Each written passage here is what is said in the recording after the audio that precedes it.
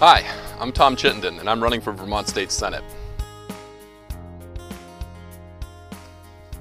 So the best part about elected service on City Council, the University of Vermont, on the Green Mountain Transit Board, is hearing from people, hearing what they care about, what's on their mind, and taking those concerns and incorporating them into my service in these roles. So I love walking neighborhoods. This pandemic has crimped my style a little bit, but I still have chances to speak with people on the phone, over Zoom, or from a 6-foot distance. By far the best part of serving in elected roles.